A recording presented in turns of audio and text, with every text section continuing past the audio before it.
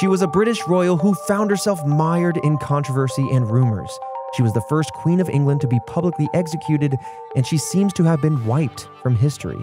Today, to close out our Persons of Intrigue month, we take a look at the life of one of the most interesting figures in British history, Anne Boleyn. This is Red Web.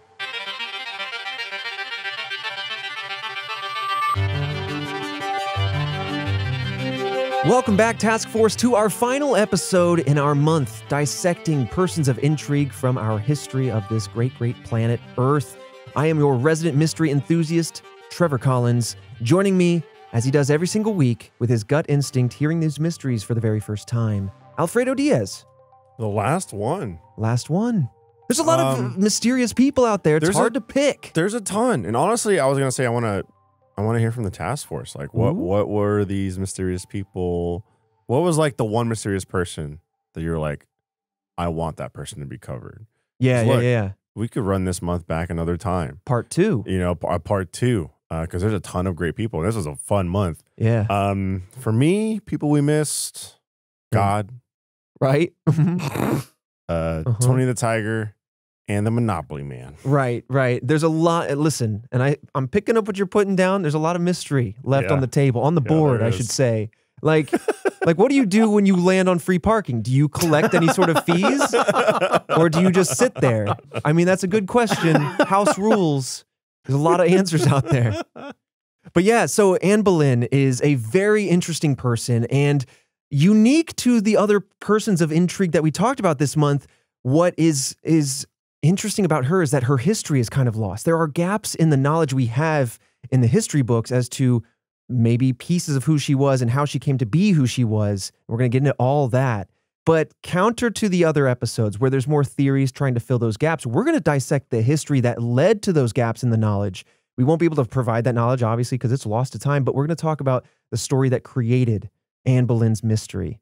And I think it's very fascinating. And it's also a great bookend case because let me just spoiler, it reflects right back to Shakespeare to loop you back over through this month once again.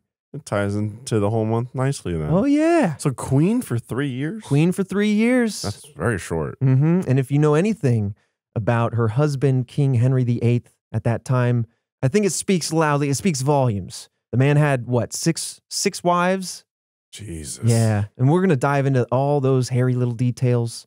And then, of course, as we do at the very end, we're going to talk about maybe some of the theories kind of surrounding some of those answers, and then have our own instincts as to maybe what happened during this woman's lifetime. Okay. Fun fact, there's a Broadway musical about the 6 wives of Henry VIII. It's called Six. It's very good. Really? That's very interesting. Oh. I had no idea, I've but listened I feel to like it, and it's very good. Lots of children, child support. All right, so let me take you back in time, but before we begin, some of the themes we're going to talk about today include murder, infant death, and torture. Anne Boleyn was born in Blickling, Norfolk, in England, and historians believe that she was born in either the year 1501 or 1507, but her birthday is unknown. Despite her fame, there is very little remaining documentation from Boleyn herself, such as her diaries and her letters, so most of what we know about her comes from the opinions of various other people's, words of mouth, as it were. And we know that very well. Oh, yeah. If you've been a fan of this podcast for long enough, Task Force, you know that word of mouth is not always accurate, but it is sometimes the most... It's the only thing we can go off of. Right. It's the last remaining bastion of any sort of information. Now, her father was Earl Thomas. He was a popular diplomat, and her mother was Lady Elizabeth Howard, who had relations to the royal court as well. Most of her childhood was actually spent in Hever Castle in Kent, England. In 1513, at the rough age of 12, we presume, born in 1501 or 7, Boleyn was sent to Burgundy, Netherlands to serve as a maid of honor to Archduchess Margaret of Austria. I would assume that she was 12 and born in 1501 because to become a maid of honor at the age of what? 6 would be pretty wild. Yeah. Yeah, it's a little intense even for those times. Yeah. So Margaret of Austria, just for what it's worth, was the governor of the Habsburg Netherlands at the time, and she was also the first female regent in the Netherlands. I think we're going to see how this might have impressed upon Boleyn as an individual, because we're going to grow to know her as a pretty strong, independent, thoughtful woman who kind of spoke her mind. And that definitely, as you're going to see, it rubs a lot of people at that time the wrong way. Let me just put it that way. Oh, okay. Yeah. Now, she was educated with her family and in the Netherlands on math and grammar, as well as domestic activities like needlework, dancing, and household management, to put a few out there. At some point later on, we don't know when, she also learned a few other skills such as archery, hunting, and horseback riding. Later, Boleyn's father sent her to France to be the maid of honor for Queen Mary. She stayed for at least 6 years, and she was able to study even more subjects, including French, philosophy, literature, and music. Now, this stems from a time that is harkened in fantasy writing all the time. I'm cruising through Brandon Sanderson's novel, The Way of Kings, right now, and there's a character very familiar to Anne Boleyn who is desperately seeking kind of like a mentor figure from another highly educated, also independent woman. And this is such an interesting time because we go to school, right? And you learn all the subjects all at the same time. You go there. I'm so fascinated with how history is like, well, this person's good at this one subject. Go live with them for a few years and learn those 4 specific things. Learn math over there. I don't know. I find that interesting. Do you think that that would help? Lessons not to that degree. Yeah. I feel like that's just too specific. I don't know if you need to go as broad as school does nowadays. Sure. But that is something where it's just like you're too young to know that you're not being exposed to enough. Yeah, that's a good point. You know, in a sense. Yeah. Yeah. So it's like too far one way and too far the other way. I can see that. Yeah. Now, as a result of all this education and living with Queen Mary for those 6 years, she had more of a French cultural background and perspective, something that the public and the English court would be simultaneously jealous of, as well as critical of. You're going to see that kind of manifest, perhaps. These are things I just kind of want you to have in the back of your mind as we talk about the unfoldings of her life. Now, beginning in March 1522, Boleyn began to serve on the English court along with her sister, Mary, a different Mary, for Catherine of Aragon, the Queen of England and King Henry VIII's first wife. So King Henry began to pine after Boleyn once she began working on the court, but it is said that she refused to be his mistress and would not sleep with him unless they were married. This was extremely unique for that time period, but she was turning away his advances. Just wasn't having it. Just wasn't having it. Yeah. Yeah. Ruffling his feathers from an early stage. Right. Knowing what she was about. I like that. In 1527, Henry actually wrote a letter professing his love to her, and it is said that he wrote at least 17 letters of this type to her, but none of her responses have been archived to the point where we don't have those letters in return. Yeah. We have seen his. Maybe hers was just the word no on a parchment paper, and he just bundled it up and chucked it in the fire. Just, left on red. You know what? Left on red. Yeah, exactly. Well, she sent the pigeon back, but I didn't see a scroll upon its ankle. Nothing. The crow came forth, but no parchment in return. I've been left on reed. I feel like it would be, I don't know, man. Like, yeah, you train pigeons and they carrier pigeons and all that kind of stuff. But there's just like, every once in a while you're going to have a really important note that's just like, fastest way is carrier pigeon. I don't know if this pigeon's gonna get swooped out of the air by a hawk, or shot with an arrow. Like, do you think she had the most important letter that I ever sent to somebody? Yeah, gonna get gobbled up. Right. Do you think she had a list of 17 excuses as to why maybe she didn't even see it? She's like, I don't know. I've got a lot of hawks around here lately. A lot of pigeon hunters. Pigeon hunters. We got a rabid band of pigeon hunters out there popping shots at your message birds. I mean, eventually you get exhausted for the excuses. But anyway, in order to marry Boleyn, Henry tried to divorce his first wife, Catherine, but his request had actually been denied by the Pope. Divorce was not allowed by the Catholic Church at this time. And a lot of my history buffs out there are probably going, yes, that's why there's all this change, the Protestant Reformation, the Church of England, tut, tut, tut. We're going to get there. Some sources claim that Henry and Boleyn had a secret wedding in 1532 before an annulment was allowed. Instead of waiting for the approval of the Pope, Henry cut ties with the Catholic Church with the help of Chief Minister Thomas Cromwell and set a precedent that the Church did not have more power than the royalty in England. I'm kind of glossing over a very big, Big move. A lot of things that I'm kind of glossing over, but the point is, if the church wasn't going to allow him to have his divorce, he was going to find a different way to enact that to be okay, to make it legal, to make it okay, ethically speaking. Now, this decision and Cromwell's influence brought about the English Reformation and what would become known as the Church of England. This changed the Christian practices of England to be more Protestant instead of Catholic as they had been up until this point. A very dramatic shift for the future landscape of England. In January of 1533, the marriage of Anne Boleyn and King Henry VIII was official. Afterwards, Catherine was banished from the royal court by Henry, and Anne Boleyn was then named queen. That's just messed up to the nth degree. That's harsh. You pretty much were like, you were married, and then I mean look, so side chick, Anne Boleyn's a side chick. He's like, she's got a look to her. You know, I'm fine hooked. Orange locks. You know, possibly getting married behind the scenes before the divorce and all that kind of stuff. And then, see, stuff like this would not fly today. And then you go on and like marry your side chick and then like kick out your ex-wife and then just move her in. That is, where were the tabloids? Ooh, right? I mean, you get absolutely roasted. Oh yeah. I mean, you wouldn't, that would not fly today. You just see, I mean, I'm woefully... You also do it, but like... Right. Yeah. Right. I'm woefully uninformed on the royal drama as of recent, right? But apparently, like, with people leaving the family or like excommunicating or whatever, that is drops in the bucket next to what Henry VIII was just beginning to do with creating drama and the wild social fabric. Yeah, like 6 wives. I mean, if you did this with just one of them. Yeah. Oh, the other 5, like, good luck. Now, we're going to talk, of course, again, I hear those buff minds in the task force out there saying, hey, history is complex. There's a lot going on. We're going to talk about some of the other things going on with Henry VIII and his heirs and why this is kind of entering the picture, but allow us to continue.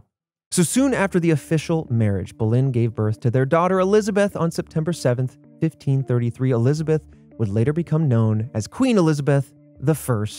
Oh. Queen Elizabeth I. Also, fun fact, I just realized this was named after her mother, Lady Elizabeth Howard. And then subsequently, flash forward to very modern history, you have the recent passing, the late Queen Elizabeth II, who shared the same name. Yeah. Oh. So anyway, following Elizabeth's birth, Boleyn and Henry tried to have a son in order to have an heir that would inherit the throne. So this is a huge part of the picture here. The absence of a male heir was a major sticking point for Henry VIII. It's also what spurred on his earlier divorce with Catherine, as despite her many pregnancies, only gave birth to one healthy child in Mary. So again, as I kind of implied, only one child survived to adulthood. They did have a son earlier on, but he only made it, I think, a few months and then passed away that very same year, unfortunately. And this is a thing that kind of plagued their marriage and also kind of followed Henry throughout his many attempts to have sons. This particular set of pregnancy issues, or yeah, it does follow into Anne Boleyn's some of their attempts to have children, but I do think it kind of continues on throughout the many wives, and also perhaps why he was so ruthless about moving through wives and trying to find someone who could give him a male heir. Yeah. But anyway, Boleyn's marriage with Henry was said to be tumultuous. They had periods of strong passion and then other periods of strong fighting. Some very high highs, very low lows. And whether this is part of the reasoning for butting heads or not, it should be said, like I said, that Boleyn was a strong and independent woman. She had gained a reputation for speaking her mind. And as you can see, or maybe feel out, as the mid-1500s, there's a lot of misogyny just kind of caked into society. Right. And Henry VIII is really seeing his wife in general as a way to get an heir. And so he has his principles that would not maintain to this day, but that could have been part of the conflicts that they had. Those were the times. So flashing forward a bit, Boleyn, like Catherine, had multiple miscarriages and stillbirths, which led to even more resentment from Henry, who started seeing a mistress, and in fact, multiple mistresses at this time. Oh my God, bro. You gotta believe if he's looking to come cheat on somebody with you, that when you get into the picture, I don't think the tune's gonna change. No. Yeah. Oh man, this man's full of side chicks. He's full of side chicks. Now, in January of 1536, Boleyn had another stillbirth of her son, and it is said that this is what led to the downfall of her marriage. This tragedy coincided with Henry getting into a jousting accident that almost killed him just 2 months after. So we have a tight period of a lot of things going on. January, the stillbirth of the son. March 10th, Henry VIII almost dies in a jousting accident. Before the joust, actually, Henry had forgotten to lower his visor and was hit in the face by an adversary whose helmet prevented them from being able to see very well or hear much at all. And so you had a conflation of just two not great moments. His visor's up. What's the pole called in a joust, Christian? Do you know? Like what they're using as the weapon? Yeah, the pole arm. I think. I feel like I have the answer, but yeah, a lance. It's called a lance. Yeah, what am I? I was like, anyway, I know it's right there. Big old stick with a fist at the end. Yeah, I knew what you were talking about. Yeah, I don't know why I blanked on that. Anyway, that's why you're here, Christian, man in the chair. You gotta, you know what I mean? You gotta put that thing down. Right. What are you doing? When I look at jousting, I go, what is anybody doing? Yeah. Cut it out. Yeah. Well, down, boy, down. Yeah. You know, unless it's a Knight's Tale, then, you know, that's what you gotta do for love. The thing too is just like, the guy get in trouble for hitting him in the face. I don't know. I mean, that's something we wouldn't know, but just like you almost killed the king. Right, you almost killed the king. You're doomed. You're done. I mean, look, that's a near-death experience, and this guy's trying to chase down someone that can give him an heir. So in tandem with each other, it's absolutely. Like, look, I could have died, and then I had no one to carry on my lineage. Right. You're totally right. But on top of that, there are sources that claim that Henry suffered a traumatic brain injury as a result of this accident. And it was said that he exhibited severe personality changes afterward. I mean, this is something that is like, you can follow these kind of things, brain injuries, shifting personalities as old as time. So you think of these two traumatic events, plus the near-death experience being like, let me self-reflect, plus the personality shift. You can imagine a lot's going to change real quick, and it does. So on May 2nd, only 4 months after the miscarriage, 2 months after the accident, Boleyn was arrested for treason, adultery, incest, and witchcraft. And she was sent to the Tower of London, now known as Byward Tower. I feel like they just slapped a bunch of crimes on her because he was trying to get rid of her and move on to someone else, and that he learned that going to the church, I mean, at this point, that could be a burnt bridge, and it couldn't matter at all. Sure. But if there's anything there was salvage, and there's any type of mutual respect, there could be just the fact that, like, hey, it's very hard to deal with going to the church, requesting a divorce, all that kind of stuff. It's He's like, I get denied. already dang changed the church. I tried that, and I What's changed my the next church, move? And then, you know what I mean? Like, that's already an issue. If I just say that there's all these crimes, then, you know, get people behind me and be like, whoa, didn't know she was so bad. Right. I mean, of course you gotta, like, do what you gotta do. Sure. And to kind of back up those rumors, there are some reported claims that try to, because these aren't just necessarily throwing out too many, just like, let's just say this and that and the other. There's some backing to each of them, and we're going to break those down. But my instincts, my inclinations are right there along with yours. So Boleyn was rumored to have relationships with other men outside of the king, including with multiple members of the Tudor court and a Swedish writer named Mark Smeaton. These rumors originated from reports of Boleyn's conversations with these men, though it's unknown if anything beyond these conversations actually occurred. Boleyn's actions and conversations were reported directly to the king for what it's worth. He basically had people that would watch after her, maybe even follow her to just see what she got up to. And Smeaton himself, that Swedish writer, did claim or confirm that there was a relationship, though the truth of his claim has been cast into doubt since then. And we'll touch on that a little bit when we talk about the theories and some of the end thoughts. But in total, there was 5 men, including Smeaton, who were arrested due to their suspected adultery with Boleyn, though all of them maintain their innocence, with the exception, of course, of Smeaton. I mean, look, it's all bad either way. Mm-hmm. Cheating is cheating. You shouldn't be talking to someone intimately. When you have somebody else, that's cheating. You don't have to be physical. I will say, to the extent that people are getting arrested, I feel like you should know whether or not stuff went down. They could be writing back and forth, especially this Swedish writer. Be probably writing the sweetest words, the smoothest, sweetest, nastiest things. Oh, right. Okay. The Swedish can get nasty with it too. And then just nothing comes to be. Right. So like that's different levels. That's like hey, you talking to someone, we done. Yeah. As opposed to I'm gonna lock all you up and it's over for you. I think it's pretty understood that some flirting was involved. That this is the type of person that she was. But every time she flirted with somebody, it was reported to Henry. In fact, whether that was the norm for these conversations is unknown. She simply could have just been having conversations with people, and you make a joke and somebody laughs. Somebody sees it from a distance. You're like, why are you laughing? Don't be laughing. You're laughing too hard at what Anne's saying over here. Kick it up to Henry. Having too much of a good time. Yep. So however you want to take that, it does feel a little bit of like, listen, this is not a relationship podcast. It could be. I'd reach out to my boys' hands and we'll hold hands. No, they don't want to. That hand came out so quick. It went away so fast. It did not allow us time to react. It was a formal gesture, and that's it. No, it was performative. But the thing is, like, just talk to one another, okay? Let me just write that on a pigeon and send it back. It's not gonna might not make it. Right. Well, she might leave me, or he might leave me on red. Both of them. I don't know. Hawk, swoop in. I just think they needed to be talking. Pigeon and your relationship. There's a lot of assumptions flying around, and I think, you know what? If you need to just be honest with yourself and say it's because of not having a son, then like that kind of sucks. But like, let's not throw out all these other accusations. But anyway, I digress. I gotta remove myself from this relationship counseling session. All right. So supposedly she told Sir Henry Norris that if her husband, now this is the cornerstone of some of these claims. So this is a little bit more important. Now, she had many conversations with many people.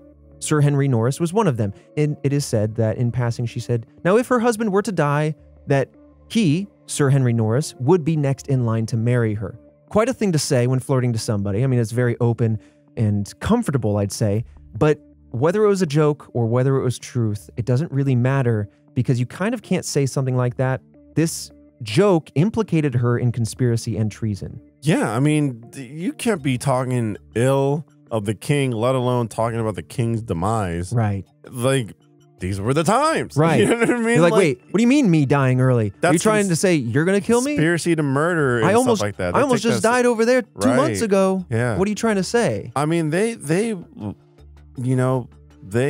execute people on very little, just hearsay, you know? And so, like, if you're, it could all be manipulated, you know? Absolutely. It's not as extreme as Game of Thrones, but, like, people are always conspiring back and forth and trying to gain the system and be in the, the right-hand man of whoever. Right. Yeah. Always trying to climb that ladder. And, like, it's like one of those things that even when talking about this, it's really hard to figure out what is the truth and what is the case. Like, because, we watch reality TV shows, and so our indication is to maybe assume that, oh, maybe it's just a confidence thing, or maybe it's just a promiscuous thing. And I'm like, this is much hairier than I would have thought. And it definitely, as you said, kind of feels Game of Thronesian. Sometimes history can be stranger than fiction. But yes, either way, this joke, talking about killing the king, referencing the king dying in any way, was considered a threat and a betrayal, hence the treason, conspiracy, etc. And because Boleyn spent a lot of time with her brother, George, she was accused furthermore of incest. And based on this evidence alone, George too, well, spoiler alert, was executed. Jesus. Yeah. Spending time with your brother, like, boom, incest. I mean, like, right. I feel like that's fishing right there. Yeah. It seems very much like, hey, I want an heir, but also you need to stay here with me consistently because, well, I don't know, man. Is he projecting? He's the one seeing mistresses on the side. I don't know. Anyway. Yeah, but very often it's very one-sided. Yes. Absolutely. I don't want you to do that, but I'm doing that. It's archaic. It's gender roles. You see that stuff like nowadays, and it'll even roll into both sides. Sure. Both genders. Yeah. So yeah, man, this is some relationship stuff. I'm over here just like, you know what I mean, about all this relationship stuff. But, yeah. Now, with regards to the final accusation, King Henry VIII believed that Boleyn had used witchcraft to make him fall in love with her. Rumors had spread about Boleyn having a sixth finger, as well as a wen, W-E-N, also known as a cyst. It's like a slow-growing, almost like boil, usually on the neck, and it develops over the course of time and gets a little larger. And those two things sound very strange, but as it goes, those were, air quotes, common signs of a witch at that time. And because she used a necklace to cover up that cyst, that boil, it was like kind of a de facto admission to like having this or something. Like, why is she always wearing a necklace? Ah, this. So it's worth noting that Henry also started making these claims after their marriage had begun to languish. So again, just wanted to provide full historical context that on one hand, it could just be him trying to save face, giving a reason to find yet another wife like he had done in the previous, or maybe she was just a witch and casting spells. Like, you got to give both sides their time. Yeah, they're fair time of thought. 6 fingers though. I feel like you just go, show me if you know what I mean, like. High five. If you're in the high five. Got him. You're in the crowd. Right, we don't need to burn. We don't need to sink.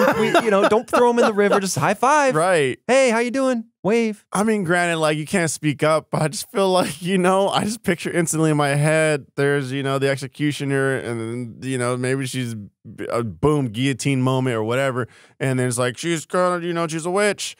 She's got 6 fingers. And then someone in the crowd just goes, show us your hands. You know what I mean? Yeah. And then it's like, arrest that guy. Yeah. Who is that? Who said that? Who said that? Get him out of here. Man. It just, everywhere I go, every picture I take, if I'm being painted, my hands are up for 8 hours. He's just he's flashing the number 11, with both hands. Like, bam, my hands are up at all times. It's just like, and then also, the cyst was probably there for a bit.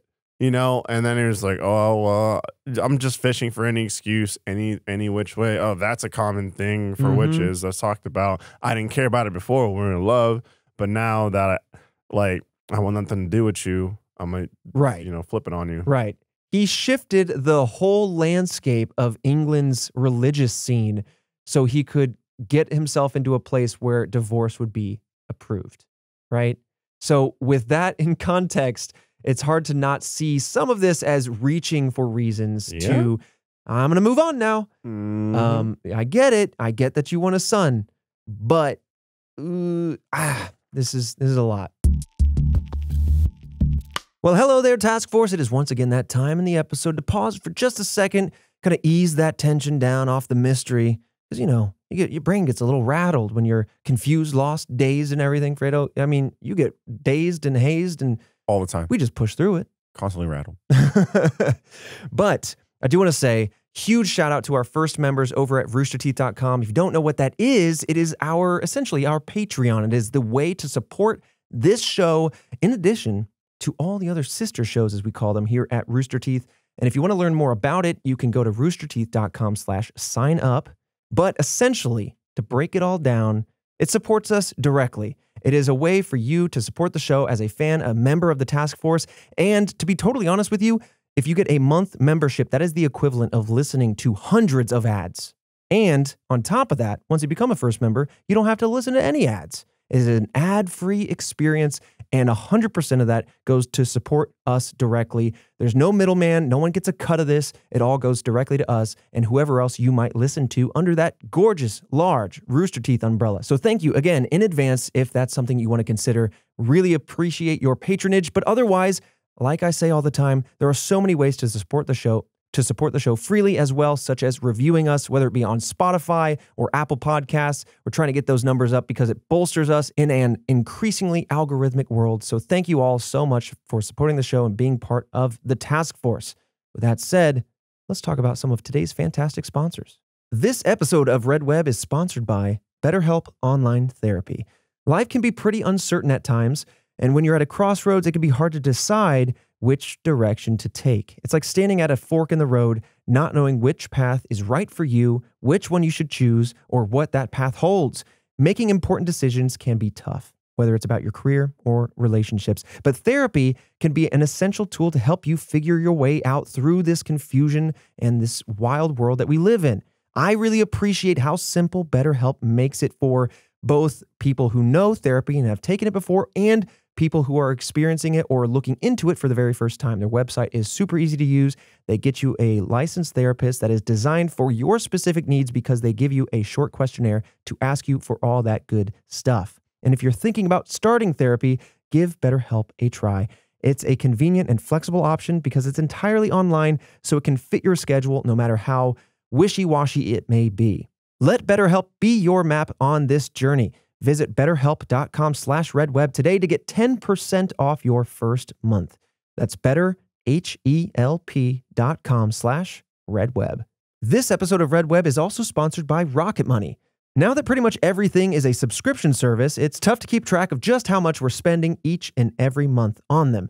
Did you know, Fredo, by the way, that about 80% of people have subscriptions that they've completely forgotten about? Yeah, I'm in that statistic. Oh, well, you use Rocket Money, so you would know. Yeah. I am absolutely floored that it's 80%, but I wouldn't be surprised. There's a few things I can think of for myself. But seriously, think of how many free trials that you've subscribed to, and then you had to put a card in, and then you just forgot about it, and then it triggers into a real thing, and then it just keeps going, and you just didn't realize you were paying for it for years.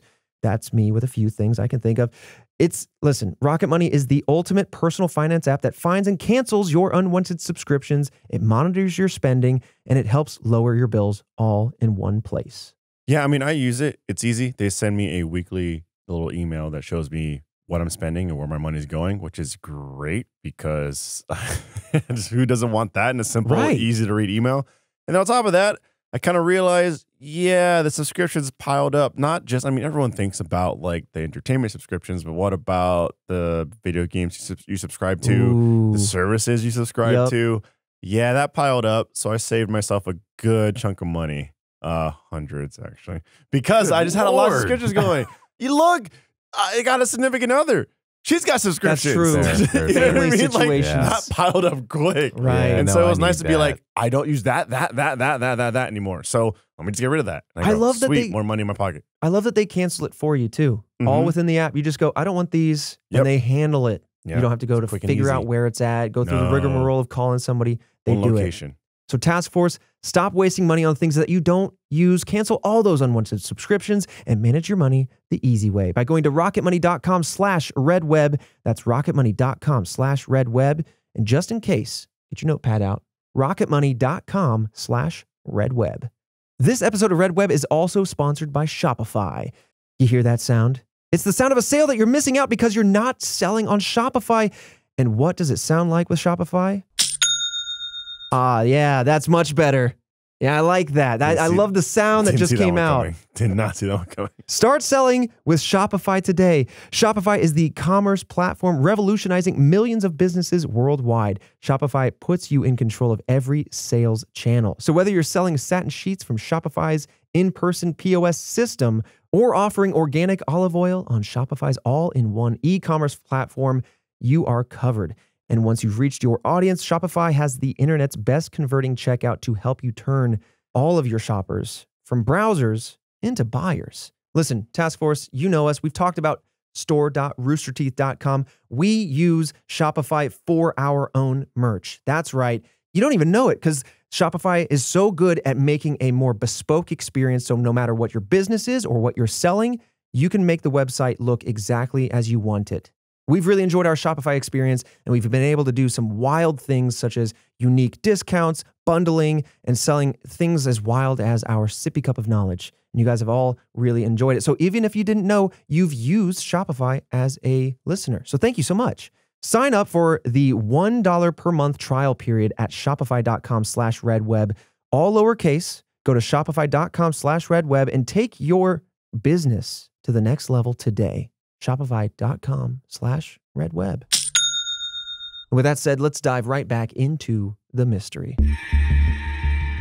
So with that said, we kind of talked about her background. We talked about her being brought into the royal family by way of marriage.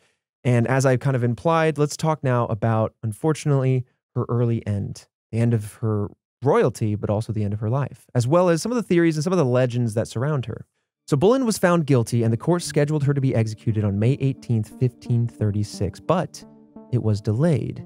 King Henry decided that Boleyn would be beheaded with a sword by a skilled swordsman rather than burned at the stake in a final act of mercy, as it's been said. I feel like mercy would have said, you know what, you can walk on. But I guess a swordsman is less brutal than just burning alive. Gruesome question. Yes. When you're beheaded, does the sword and the action, I mean, I guess with enough force, it goes through the spine quite easily. So I think that's why Jillian wanted to specify that this was with a skilled swordsman, because guillotines, not always, but often enough to be reflected in history, don't work on the first go. Sometimes axes, sometimes swords. Sometimes you whack and hit and it does a partial decapitation or just like a severe wound. Yeah. Which takes another hit or two. Right. See, that's what I was thinking. I'm like, this can't be just a clean cut, like boom, one swing. I think this one might have been. Yeah. But yes. This one. But otherwise, not all the time is it a but this one is just like a high level of, you know what I mean? Like this is, by the king, skilled swordsman, etc. You probably got like small towns and kingdoms, all that kind of stuff. They got blunt blades, and none of that. I use this on a tree just down the way. Are we good? Kind of thing? Like it's dulled by the maple. I just hawked down. Yeah, but coming back to it in a more serious tone. I mean, the mercy sake of it all is definitely it was definitely seen as an instant kill, essentially a painless death, as opposed to obviously burning at the stake, which would be a lot more gruesome. I mean, being burnt alive or drowning just seems like the absolute worst ways to go. And if I'm not mistaken, Christian, maybe you can help me out, but I believe that execution style was strictly due to the claim of witchcraft. Am I right? Or burning at the stake? Yes. Rather than if it were the other three claims minus witchcraft, it'd probably be like guillotine or beheading. Yeah. So you're basically asking, was burning the stake only for witchcraft? Or was that, for some reason, a standard form of execution as punishment? Must have been witchcraft. It wasn't, it wasn't standard, but it was a method of execution. Yeah. Okay. Depending on the time, the country, the government, et cetera, et cetera. But it has been used as a form of execution in the past. Yeah. I just know it in the context of witchcraft because, we've talked about that on the podcast before, but also just, stories of witches. But I was just curious because oh, for sure. Early to mid 1500s seems like a brutal time. Yes. For a lot of reasons. Now, it was delayed, I mentioned, but only the day. So on May 19th, 1536 at 9 a.m., she became the first queen to be executed in England, though the exact location of her execution depends on the source that you read. She gave a short speech before her execution and accepted her death without admitting guilt, though her exact words also depend on the reporter or the source. These are two quotes that I'm putting together. They weren't necessarily in this direct order. Good Christian people, I am come hither to die, according to the law, for by the law I am judged to die, and therefore I will speak nothing against it. If any person will meddle of my cause, I require them to judge the best. They were much more well-spoken back then. Yeah. For the brutality that they lived around. But Boleyn also prayed before the execution cut off her head, and the legend says that witnesses saw her lips continuing to move after she was beheaded. Could be muscle spasms and... Could be. Or was it proof? So studies have shown that brain activity does in fact continue up to 30 minutes after the heart has stopped. Jesus, 30 minutes? Yeah. And movement could still be possible with leftover blood oxygen, but not for very long. I'm sure there's not a whole lot of tests of people being spontaneously decapitated and then watching what happens, but as best as you can kind of gather from scientific evidence. Now, if the legend is true, many wonder what Boleyn was trying to say, if anything. Many suggest that she was still praying, right? That that was what assuming it would, just mimicking a prayer. Yeah. Like if that's what her brain was on and that's what she was thinking all the way up until the final moments, then you can imagine if there's any activity continuing after the instant moment, then yes. Though there are some that are convinced that this was actually evidence of her witchcraft. 11 days after Boleyn's execution, Henry was remarried. Again, 11 days. And in 1558, her daughter, Boleyn's daughter, Elizabeth, became Queen of England, introducing the Elizabethan era of Shakespeare, the first person of intrigue that we discussed earlier this month. Elizabeth became known as Queen Elizabeth I, and whether you know history or whether you know the Cate Blanchett movies, you might know that Elizabeth I never married.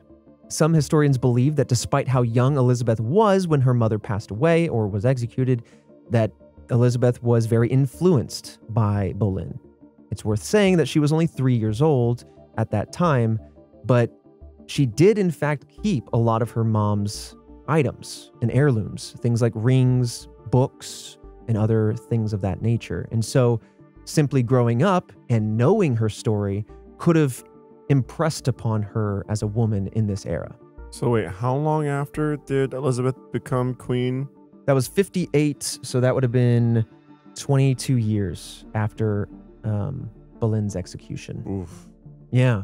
Now, as you can imagine now, with those 22 years and Boleyn's daughter being the next queen, jumping to the conclusion that Henry VIII didn't have any viable sons in any of his remaining marriages. And honestly, looking back, and this is just pure conjecture on my part, but it almost seems like there were fertility challenges that maybe were centered on him, that he, however you want to take it, karma or genetics, he was plagued there forward with trying to have kids. Yeah. I'll keep it that way. So it's unknown for certain if Boleyn was actually guilty or innocent of her crimes, but Boleyn is said to be a very flirtatious individual. Though she may not have been trying to be flirty in general, she might have just tried to be friendly or funny. Right. That's just a general disposition people can have. She was headstrong in general, and she didn't behave the way that perhaps the royal court would have expected of a woman at that time. What she said to Norris could have just been taken as a flirtatious joke with no ulterior motive, but again, it was the cornerstone for everything that led to her execution. Some historians believe that Smeaton was most likely tortured into confessing the adultery. That was the Swedish writer who said, yeah, we had a thing. And it's an interesting thing to confess, especially if you know you're about to be imprisoned or executed for it. So you are either tortured into saying it, perhaps, right, or maybe bribed in some sense of the way. We may never know. Now, according to historian Eric Ives, the time period where Boleyn had been accused of courting Smeaton, interestingly, she was in a completely different city. So even now, even though the historical records are very thin of Anne Boleyn, and we'll get to that in just a moment, but they're very thin, we can actually place her in a totally different time than when she was supposedly having this affair with Smeaton. That doesn't surprise me at all. Right. I'm sure there was a lot of abuse of power in order for Henry to get what he wanted. Right. And that's where I start to say, yes, there's a lot of other things going on, but kind of looking back now, you can start to see some of the holes in the accusations. Of course, wild times. But on top of that, Henry VIII and the Tudor period in general was very known for its tortuous punishments. And so it's very likely that torture could have been part of these pictures, part of pulling claims out of people. Now, some other people yet believe that she was framed for political reasons and not just because of Henry's disapproval of her. The motivations for this could be because of her speaking her mind, going against how many, like I said before, viewed women during this time period. Perhaps he was just uncomfortable with that. Perhaps it just didn't impress upon their family, their reigning of their country like they would, or like he would have wanted it to. I don't know. It's also been proposed that it was because Cromwell disagreed with her politics. So Cromwell kind of harkens back to the guy who kind of helped initiate the shift to a more Protestant future in the Church of England, again setting up for the divorce of Catherine earlier on. So Cromwell's been part of the picture for a while. I was about to say. Yeah. As a kingsman. Also on that note, Ives also believes that Cromwell was the one to initiate Boleyn's criminal charges. Boleyn was very religious and very charitable, more so than was expected of royalty at that time, and Cromwell was known to use religious donations for his own purposes, which Boleyn pretty openly disagreed with. And so, again, I have to admit, this is personal conjecture, but you can imagine in that scenario, if he's levying money for deeds and services. and she's doing the opposite. She's doing it out of virtue. Yeah. He's like, hold on a second. You're softening my bribes. Right. You're making me look bad. I've got this illegal operation that I've been running. It's been a good source of extra income. I got power here. Yeah. And then you come in and start paying off with no power? Right. Yeah. Yeah. And then also, you know, kind of hearing and knowing that's like, look, you're not providing an heir. Things are getting difficult between you and the king. Right. I'm just gonna go ahead and twist that dagger that's already there, I guess, at this point. And I mean, again, it sounds ruthless, but again, to come back to your analogy, it feels very Game of Thrones. Yeah, man, people were just I'm just gonna stay on the side of the, like, again, she's the queen consort, which is a queen that's kind of married into the thing, as opposed to the queen like Elizabeth II, who inherited the throne and was the reigning heir. So perhaps this could just be Cromwell going, I'm just going to stick with the bloodline over here. Yeah. You know, I might, whether I agree or disagree, I'm just going to do that thing so I can firmly attach myself to this seat of power and all that. Man, it really does feel like Game of Thrones. Yeah, it does. God. So in addition to that, Henry's marriage to Boleyn caused political issues with the Holy Roman Empire. We talked about that a little bit before with the previous marriage. However, you have the emperor who would not ratify this particular marriage, creating more strife with the Holy Roman Empire. On top of that, I don't even think it has anything to do with Anne Boleyn or anybody outside of Henry, because as it turns out, Catherine of Aragon, the previous wife, was the emperor's aunt. And so it doesn't even matter like who was in the picture or what happened. Henry set himself up for a bad time when it comes to the Romans, the popes, you know, all that. Yeah. He really did him wrong if you're looking at it that way. I mean, look, he didn't respect his marriages, and that's supposed to be especially back then when they, like, there was so much, like, weight and importance in, like, getting married, having kids, lineage, all that kind of stuff. And so it's like, if he doesn't respect his marriage, his wife, I'm not gonna respect the different authorities, especially because he's abused power. He's abused power and, like, women emotionally. So Absolutely. Like they go nuts. It's wild. Alliances were made and lost due to marriages, especially at this time. And so for someone to come through and be so flippant about it all, I get it. He's desperate for an heir, yada, yada, yada. But, like, man, you're really starting to shake the rafters of Europe a little bit. But yeah. So we're kind of at a point now where we can look back and understand the perverse disposition many had towards women, in addition to the complex social fabric that the crown had at that time, what with the pressures for an heir, insecurities around a wife who liked to socialize, etc.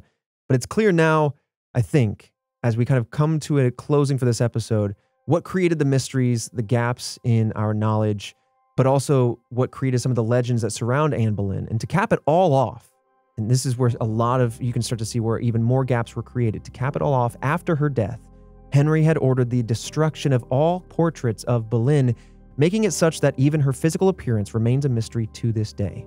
Oh, no. Right. So I mentioned earlier, we don't have letters, we don't have diaries. There are portraits of her that you can search up, and there's a general, like, kind of shared image that you have of what she, what's agreed upon to be her image.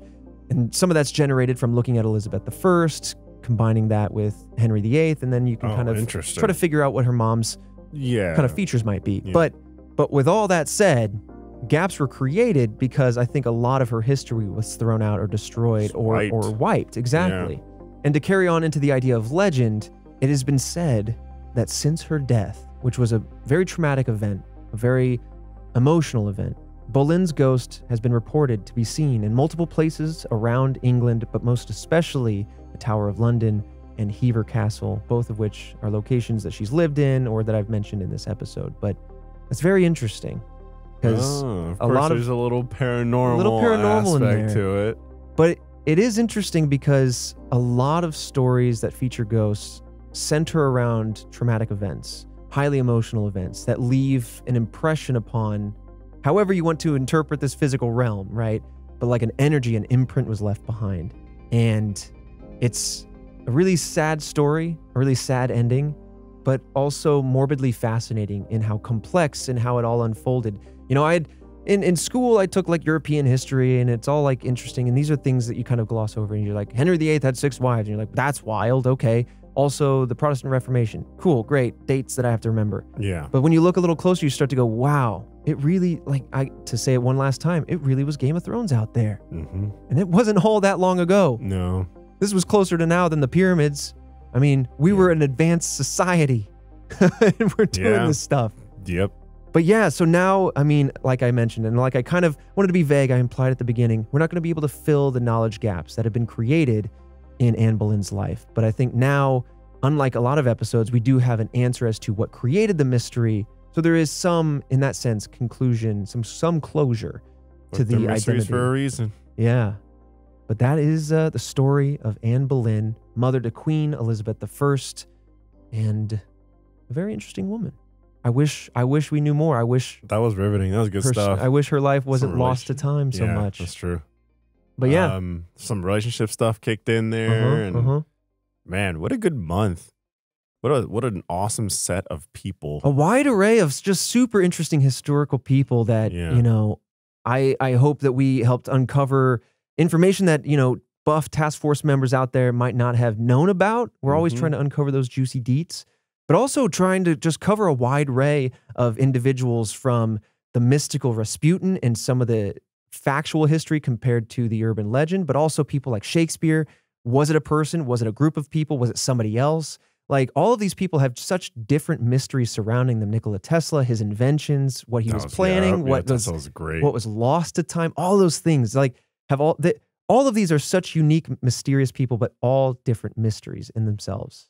But yeah, Task Force, let us know if there's anybody else from history that you think we should cover, if you ever think we should come back to another Mystery Persons Month, or just cover any individuals that we might have missed. And make sure to stick around because October's coming up. Ooh. So October, it's always the best month of the year for this podcast. Not only is it great topics because it's just, we crank it up. It's just extra spooky and everyone's really in the mood for the mysteries and the ghouls. But every year we have a huge kind of like ghost hunting event. So we like to get tangible. We like to get hands-on for our Halloween special. It's our field work month. Oh, yeah. Do we want to lightly tease where we might be going? Sure. There's 2 locations that we're thinking about right now. Yeah. You can each tease one. Okay. One location each. Yeah. All right. I'm gonna tease what we want, or kind of what we're leaning towards. The Conjuring House. Woohoo. That's not a tease. You just said it. You just said it. Oh, were we teasing? No, it's fine. No, that's it. That's it. Yeah, the other location, if you will, it's not a backup, but it is our second place because the Conjuring House sounds incredible. I want to drag these boys through that place. I want to spend the night. I want to do all sorts of stuff. But the other place, the USS Hornet. I heard there was like, how many floors? Like 17? Oh boy, we get lost in there for sure. I've been there once. I've ghost hunted there once. So that means you can compare. I can. So one of our camera ops. I know you're sitting here. You're like, oh my god, the Conjuring. Like, how can you not go there, dude? I heard there was like just a multitude of different floors, like 17 floors, something like that. And one of our coworkers, Cameron, camera op, had this. It was setting up cameras for a different show that we did, and got lost and had to wander the ship for 30 minutes trying to find their way to everyone else. In the dark, right? In the dark. The lights weren't on? And I was like, bro, that's a whole nother world of creepy. And it's just like 4 or 5 stories are like underwater. Yeah. And I'm just like, oh God, they both suck. Yeah, dude. And you hear sounds constantly. It's just like, you got to go, is it paranormal? Or is that the ship? Is it settling? Or is there something knocking on purpose? Because it's like, sometimes it's rhythmic and sometimes it's not. Yeah. And so there would be portions that are like under the water. Under the water. Oh, a good amount. Under the water. It's an aircraft. So much worse suddenly. Right, exactly. When you go, when the task force, I'm sure they're like, oh, Conjuring House, do that. All right. And now they're like, hold on. Send these guys to the ship. Right. Like, let me put it into 2 terms. And I want to see you guys, whether you do it in the reviews, on Apple, Google, Spotify with those 5 stars. Thank you. Whether you do it there, whether you hit us up on email, whether you hit us up on social at RedWebPod, Ghost Ship, Conjuring House. 2 movies to go ahead and give you the words to vote on. Let us know where you stand. Yeah. Yeah. Oh, my God. Either way, at some point, we're going to have to do both. You're right. At some point, yeah, we probably do both. I mean, these are the places that we're chasing down. So obviously we still have to reach out to them and give exactly times. That's why we don't want to. We can't just show up and we're like, we're doing it. Right. Like, so I mean, we're reaching out. Break into the USS Hornet and then ghost hunt. That's the last thing I want to do. Not only am I not supposed to be there, don't want to be there. No one knows that we're there. So if we disappear, no one knows. Anyway, as we close out Task Force, as always, thank you for indulging us in this wonderful month. This was like a refreshing shift, a little subtle change to our normal content and our normal topics, but also a sincere thank you to everybody who continues to pour in those 5-star reviews. We are almost, boys, we're almost at 10,000 reviews on Spotify. We are getting up there. Oh my God. But I want to light a fire, Task Force. We have about 3,300 reviews on Apple Podcasts right now. And I don't know the number on Google, but feel free if you're a Google listener to hit up those reviews as well. Let's see if we can punch those numbers up. And I'm just going to throw this out there. No obligation or anything, but hey, if we happen to cross 5,000-6,000 reviews on Apple, I might stay the night at one of these places. Wait, what's the number at right now on Apple? 3,300 on Apple. 3,300? Yes, sir. And some change. How about... Yeah, you put out the number. Then I'll stay the night. How about 4,000 you stay the night? Okay, come on. Oh, okay. 4,000 you stay the night. And then 5,000 you stay the night. 5,000 Christian, I stay the night. Oh, both of you. No. Don't you dare bring me in. I was going to say 6,000 Christian. Oh, no, that's 5,000 Okay, Christian. that's 6,000 like me. 5,000. 6,000 actually. Can we go back to 6,000? All right, 5,000 I stay the night. 5,001 Christian stays the night. There it is. That's it. All right, Task Force, thank you so much for our Persons of Intrigue month. As always, share the podcast, word of mouth. Bring those folks into the Task Force. Love the conversations we get to have with you. And Fredo, Christian, I'll see you guys right back here, same time next week for yet another mystery.